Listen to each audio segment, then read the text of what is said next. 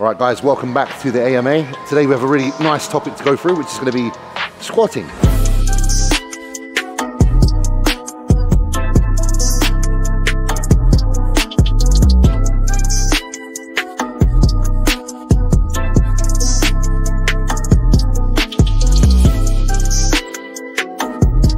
Obviously it's an exercise that I'm very familiar with.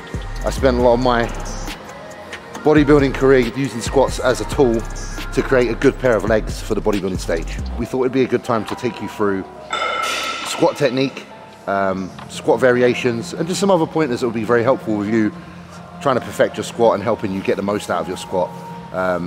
Because I'm just getting back into squatting now myself, because I've been doing some rehab work, so it's a perfect time to do it basically. If you're someone that finds yourself not able to actually free bar squat, there's obviously machines out there that are very good alternatives, and also there's other ways of doing it, some tools we can implement, whether it be a heel wedge, pair of squat shoes, etc, that can allow you to get better range of motion even if you are someone that is limited on that factor. So I'm going to head over to the squat rack now. I'm going to get myself set up under there, and then we'll talk about some of the things that I do while I'm getting into the squat, whether it be mindset or just setup itself. You want to pull the bar down, try and pull the shoulder blades together to keep that back strong, because if you open that back it goes weak, and that is a compromised position. When you squat with that, the first thing that's going to give out is not your legs, it's going to be your back, and if your back gives out in a squat, you're asking for a lot of trouble. So like I say, when you get into this squat, foot setup's obviously really important, but first and foremost it's about getting your retracted shoulder blades down and back so that bar's nice and sturdy on you. Lead with your taints and lead with your groin, so you have to kind of think about private area onto your heels. So if you think there's a line from your private area driving down to your heels, that's what you're trying to create, that straight path, okay? What you don't want is that your nether region heading away from your knees, okay? So they should be in line. So we're driving down, and I'm trying to keep basically trying to keep my genitalia in line with my heels, but keeping that chest up as much as I can. My head's here. My eyes are actually looking there.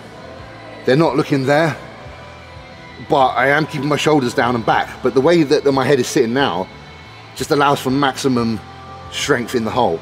Because as I press up, my chest is going to lift, and so is my head, but they're going to synergistically lift. They should stay basically on the same path together. And as I lower, they should be doing the same thing. There'll be a lot of people out there that have done their level 3 in personal training and done the ACSM guidelines, and it probably tell them to keep their chin up, but that's something that just isn't the case. Experience outweighs textbook, I'm afraid, and that is just the truth. If flexibility is totally out the window on the shoulders, you can use a safety bar, also known as a Hatfield. This is designed for people that don't have that mobility in their shoulders. I know I'm talking a lot, but a squat has quite a lot to it. I know on the outside it seems like such a basic movement. Oh, you just come in the gym, you put a bar on your shoulders and you just bounce up and down. It really isn't that simple. There is a lot behind it. You want to, again, make sure that you're not keeping a loose upper back, like relaxed. You've got to think, oh yeah, it is resting on my shoulders, but that doesn't mean I relax my upper back. So hands on here, either low or high, depending on what feels better for you. You can even push forward a little bit. You just want to make sure you just keep that chest high, down and up. The last alternative form of squat you could perform is a front squat, which is probably the most difficult of the three, and the one that I would be least likely to do in bodybuilding scenario. The way I used to get into one of these, I'd squat, one leg in front of the other, bar close to the neck, arms dead in front, step up and forward. Once those arms are set there, you can then cross them, or you can keep them straight. So you've really got to fight for that shoulder up and keep that back strong. Great exercise, but it does ask a lot of the body. Very good for quad recruitment. It's the one that allows you to keep the most straight taint to ankle path. This is why I'm going to point out one more thing, which is basically a way to emulate that kind of path without actually doing a regular squat. So let's look at one of my favorite machines that you can use in most gyms. That is a hack squat.